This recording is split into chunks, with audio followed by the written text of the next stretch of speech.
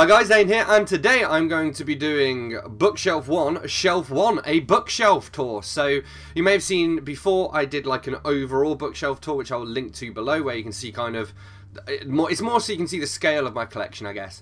Now what I want to do is to do some more in-depth ones. I know a couple of people said they'd be up for this. So basically, we're just going to do a series of videos where we go shelf at a time through my bookshelves. I'm also going to make a playlist so that you can catch up in the playlist as well. So yeah, by the way, this is kind of inspired by both Richardson Reads and Steve Donahue, because I know both of those have done bookshelf tours as well, and I really enjoy watching them, so I wanted to do my own. And I thought I'd give a little nod to Todd the Librarian, so just bear with me.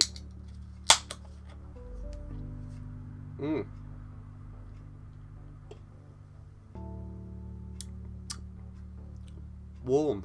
I think I've piled these in such a way that I can do it in alphabetical order still. And I don't know how many books there are on this shelf. I'm going to list all that information in the final video. And all the titles of these books will be there as well. So we're going to start with this one. Now, bear in mind, I go alphabetically by author surname. Sometimes I have problems. I don't know what to do in the cases of ones like this where it's Aaron, Cassady and Martin. I don't actually know their first names.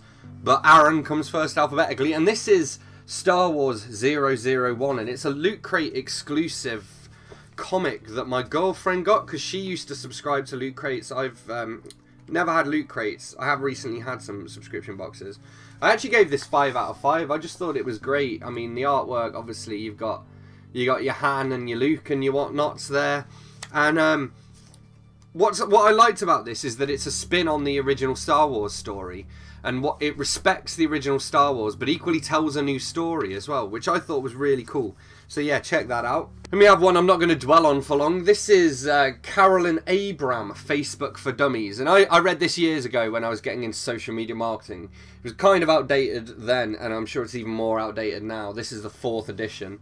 I mean, why would you need this? I don't know. There are a lot of random books on this. Okay, so we've got 2 by the same author here, and this is Tracey Abrey. So this is Blue Sun and Dark Waters, and these are books 1 and 2. These are indie books, and I will read you the blurb of book 1, or part of it. So, the fate of thousands rests in the hands of one young girl. A mysterious, secluded island with secrets. A brilliant teenage girl whose rising curiosity leads her to probe too deeply. A detached father who goes missing. Stalkers at every turn marked with a disturbing tattoo. An unreachable castle that holds all the answers. And this is all set on the Isle of Man, which is over here in the UK. It's in the Irish Sea. It's really interesting, actually. It's not a bad little indie series. I don't know if any more books are out yet. What's weird is that the book 1 ended in such a way that you cannot really say anything about book 2 without talking about book 1. And it was really interesting what she did with it, actually. I really enjoyed it. Okay, then we have here Twitterature, Penguin Books, the world's greatest books retold through Twitter. And this is by Alexander Asimov and Emmett Renson. And basically it is like a series of tweets that tell a classic over. So let's see, let me find one that I've read. Alright, The Old Man and the Sea by Ernest Hemingway. 40 days since I've caught a fish and the boy brings me the paper. We talk about baseball. I love DiMaggio. I am a strange old man. Perhaps I will grow a beard. I may have caught the big one. It is pulling hard. The coast is far away. Maybe home late. Still being pulled. Still being pulled. The fish is a noble fish, but I believe I have got him. So yeah, that's the kind of thing you get in this. I mean, it's not great, to be honest. It's fine. It's a bit gimmicky, but whatevers. Then we have this bind-up thing that I have of Douglas Adams, The Hitchhiker's Guide to the Galaxy. So this has got Hitchhiker's Guide, Restaurant at the End of the Universe, Life, the Universe and Everything, and So Long and Thanks for All the Fish in it. I should point out as well, all of these books I have read, so you can ask me about them and we can chat. We have Chimamanda Ngozi Adichie, We Should All Be Feminists. I actually picked this up in Liverpool. I thought this was good, but it was too anecdotal. I would have liked to have seen more actual, like, you know, stats-based arguments rather than... I get it does make you empathise with it when she says, you know, I have a friend who this happened to. But I think it would be more powerful to say this happens to 20% of women or something, you know. But it was still very good and very much worth reading, of course. Transformatrix by Patience Agbabi. I think this might be signed. It is, and I think I might have forgotten this from my signed books collection video that I filmed. This is a poetry collection, and basically she had a connection with my old uni, so she came along and did a talk once there, and I picked up her book while I was at it and got it signed, yeah. Linked Workings, this is by Frank Agin and Lewis Howes. Lewis Howes, actually, I think he used to be an American footballer, and he was injured, and he kind of wondered what he was going to do with his career, and then he ended up becoming like a professional networker, basically. And this is all about networking on LinkedIn. And yeah, I mean, again, this is kind of a product of its times. All of these social media books are from when I first got my job and started working in social media and needed to read books for research. The Beatles, and it says, all you ever wanted to know about the Fab Four. This book contains 5 pieces of cherished memorabilia. Oh yeah, so it's got 2 A5 colour photos, 2 black and white postcards, and an A4 colour poster in there. Those are actually really cool. I might frame those. I think I will frame those. And yeah, there's lots of info on all these people inside. All these people? By all these people, I mean the Beatles, by the way. Like the beginning Lennon and McCartney. And yeah, I'm just a big Beatles fan. I think this was actually a gift from my mom at some point, probably for Christmas. It's the kind of thing, she gets me these books, not realising that I'm really obsessive about my books, so I then had to read the entire thing. Which was kind of dull, after a certain extent, but... Written by Pam Aitken. There we go. Then we have some Red Dwarf stuff, and these are all by the same people or person, I believe. These are by written by Paul Alexander. So we have Red Dwarf log number 1996, which basically the idea is it's like an annual log, I guess. But for Red Dwarf, the TV show, one of my favourite shows of all time, there's Rimmer in his little hat. And yeah, I mean, I found this at a car boot sale as well and paid like 50p for it or something. And it's just great for like a Red Dwarf fan like myself. So we also have the Space Corps Survival Manual, Essential Issue, all ships. And so we have interviews with the choices, you know, things, advice on how to do various different things. This is Arnold Rimmer's Instant Dinner Trap. So yeah, I mean, gimmicky, but super cool. I'm quite glad I have these in my collection.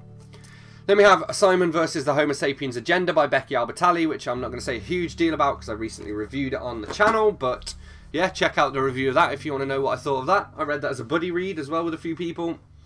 We have The Everyday Poet, edited by Deborah Alma, and this is just a beautiful little hardback poetry collection. And I actually won this in a giveaway on Twitter for National Poetry Day. So the competition was, you know, tweet us your performance of one of your poems or tweet us one of your poems and you could win a book. So I tweet them sort of some of my stand-up poetry and they sent me like 15 books and this was one of them, and it's lovely. This, I think I gave this a 4 out of 5 as well. Shahab M. Altaf, we have Only Future to Win. And okay, so this is by Austin Macaulay, and they're basically a vanity press in disguise. They wanted to publish one of my books if I paid them £2 which was nice of them. So I said no, but basically they charge people to publish their books. They do a pretty good job of putting them out, but it is still a vanity press, you know. And the blurb on the back, what is this? It says, I hope this book will be a welcome addition to the list of books already published and will sensitize the readers to pause, ponder, think and act to make this world a better place. It's poetry. Okay, I don't remember this book at all, but yeah.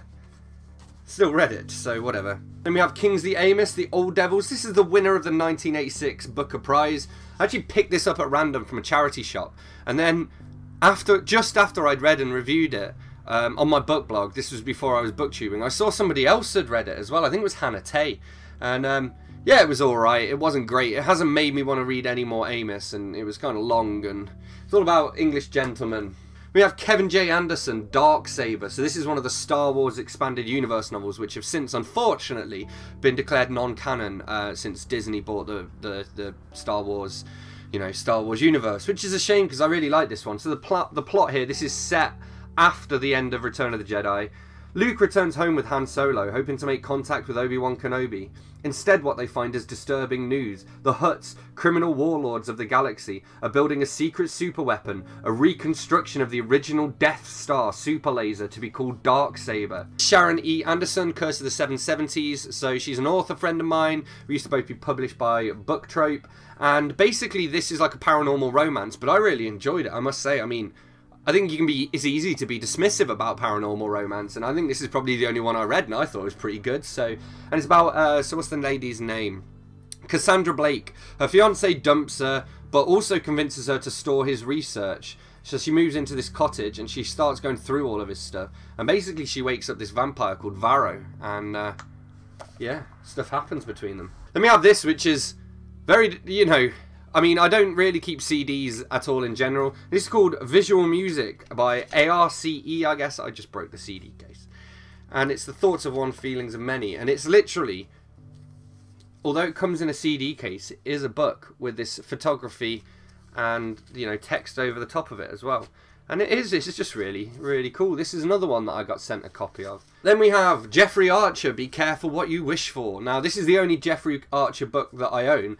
This was another one that I was sent by the publicist. They actually sent me this, along with some teas, a hot water bottle, and something else as well. I think it was some vouchers. I think it was some book vouchers. And this was sent to me as part of this thing for a publishing company, and I can't remember what they were called now. It was called something like No Stress Publishing or something. And basically they wanted to send this to a bunch of author bloggers to show them, you know, we do a stressful publishing process, and it was really cool. So I enjoyed it. I mean, I did quite like this. I probably will read more Jeffrey Archer at some point. Just when I get to it, you know, so much to read, so little time. Okay, then we have Alexander Armstrong and Richard Osman, and this is the 100 Most Pointless Things in the World. So Armstrong and Osman are the host of Pointless the TV show, and this is just a fun little trivia book. Fun fact, I was actually on Pointless the TV show. I'll link to it below. It's on my channel. It's one of the first videos on my channel. So I was on national TV, and we got to the end, and spoiler alert, I got a question wrong, and it was a question about writers who've won a Gold Dagger Award, and I've read a few of those writers, and I still got it wrong.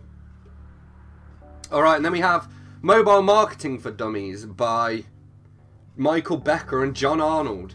And the same goes. This was when I was first getting into marketing, and I thought it'd be a good idea to do some homework. Then we have Zubair Arshad and Graham Clark, Other Cats to Whip, the Book of French Idioms. So this is all about various things that have been brought into our language from French, or various French sayings. So for example, Il n'y a pas de lizard. Literal translation, there's no lizard, meaning not a problem. It comes with these little, you know, the roots of the words and little illustrations with it. I'd forgotten about this book actually, but it's beautiful, delightful. Definitely one if you like language. Then we have Towards the Horizon by J.R. Ashley. What can I say about it? It's a random self-published, I believe. Oh no, from Book Guild Publishing, which could well still be self-published. But yeah, a poetry collection by this guy. Don't remember it at all, so I can't tell you anything about it. Sorry. Alright, now we're at Asimov. So I've only read 3 Asimov books so far. The first we have here, I, Robot. It's the movie cover, I know. I'm sorry about that. But actually, I, Robot, cracking book.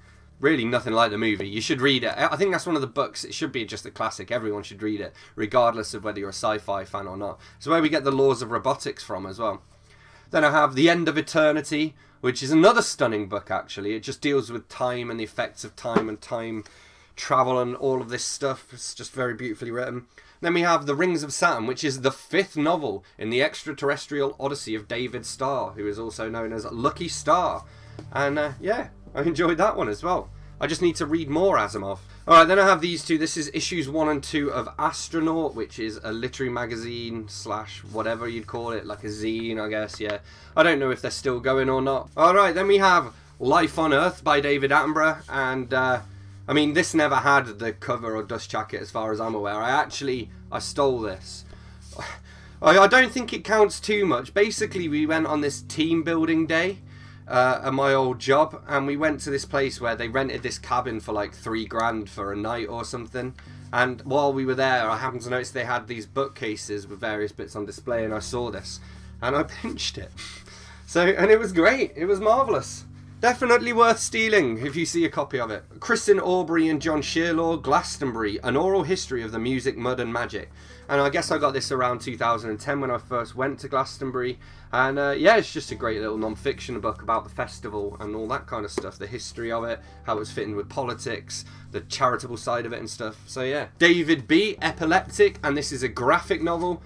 And this is just stunning, all the graphic novel, all the design and all the, you know, it's just beautiful. And this is by a French guy, and it's about his little brother had really bad problems with epilepsy, you know, really bad grand mal seizures.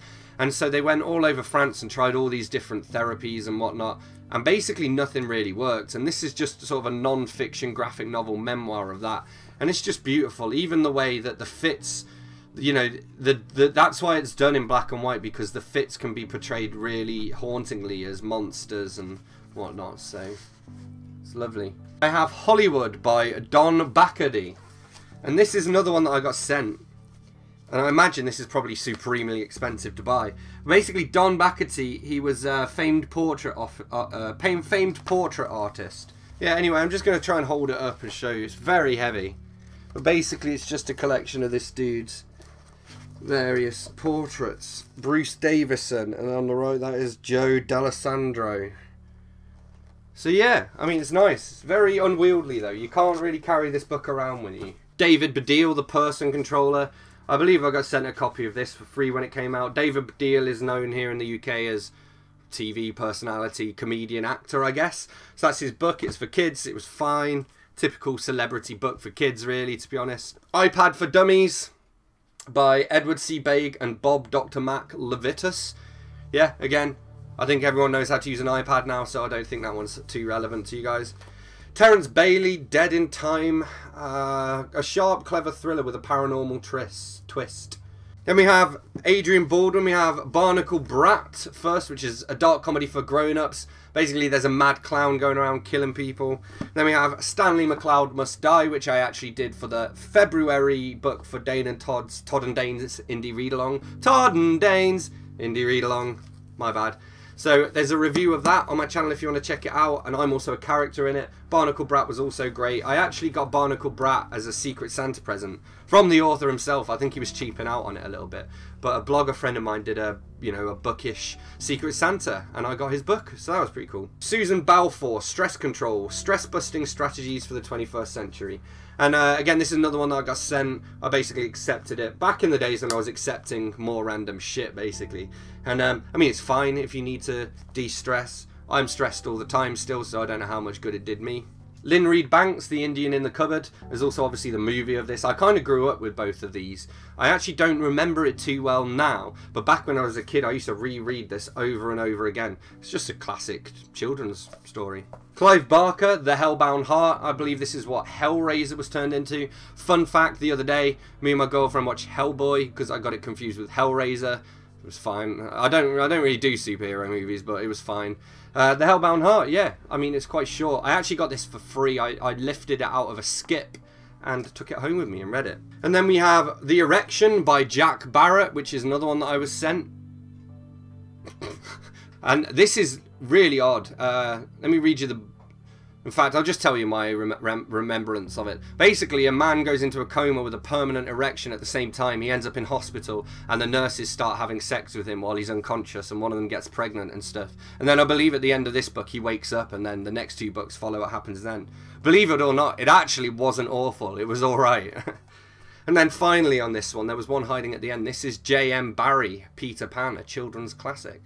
And yeah, does that need any introduction? I don't think it does. So yeah, that is Bookshelf 1, Shelf 1. I've tried not to dwell too much on any of these books so that you can get quite a quick cross-section. At some point we're going to get to, say, Bukowski, and we're going to have like 20 Bukowski books in a row. So I don't know how I'm going to do that, because most of them start to blur together after a while. But yeah, so this was Bookcase 1, Shelf 1 of my bookshelf tour. Please do hit subscribe if you've enjoyed it and you would like to see more in this little series. I will get to them as and when I can. And yeah, hit the like button if you enjoyed it. Let me know in the comments which of these books you would most like to own yourself. And I will see you soon for another bookish video. Thanks a lot. Bye-bye.